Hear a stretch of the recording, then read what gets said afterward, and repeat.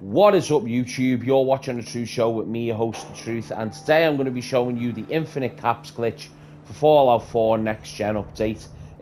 This is pretty simple, guys. If you've watched the resource duplication glitch video that I uploaded, you will know basically essentially how we're doing this, but this still requires a few extra steps. So without further ado, let's just get straight into it. So the first thing you're going to need is you're going to need some perks. Now, if I go into my perk chart, you'll see all my special stats are at 10. Go back and watch your special book duplication to find out how to do that.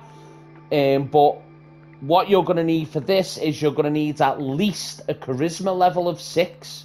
And you're going to need 2 points in your local leader perk. The reason you need 2 points in your local leader perk is because this allows you to build shops in your settlements.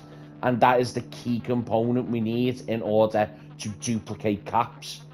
So once you've got that, you're going to need to be at least level 14 to get level 2 of local leader. So you might need to play the game a little bit, but I wouldn't worry about it. Just go through the motions, go to some camps and stuff and just do whatever, knock about the wasteland, do some stuff, and you'll eventually get there. Once you've got that, next thing you're going to need is some caps.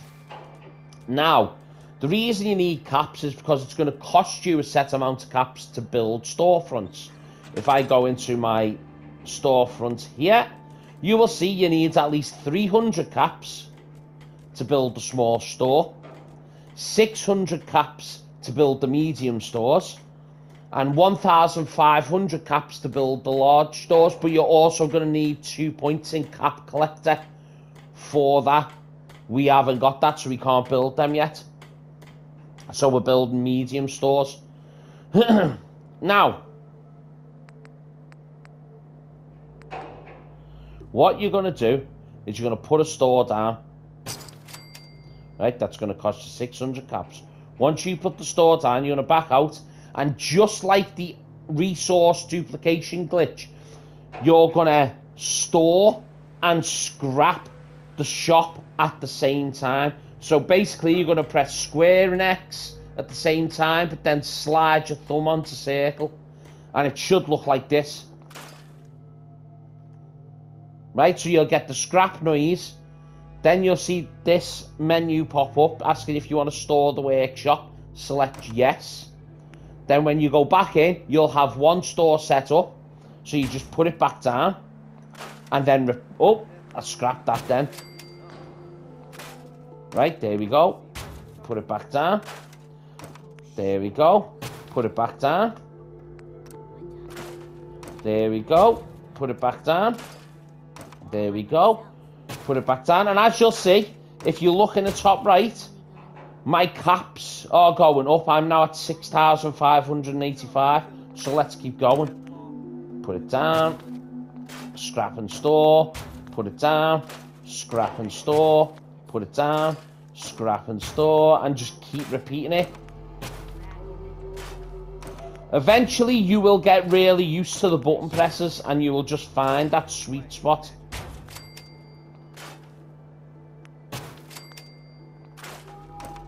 And you'll just be able to do it basically every time.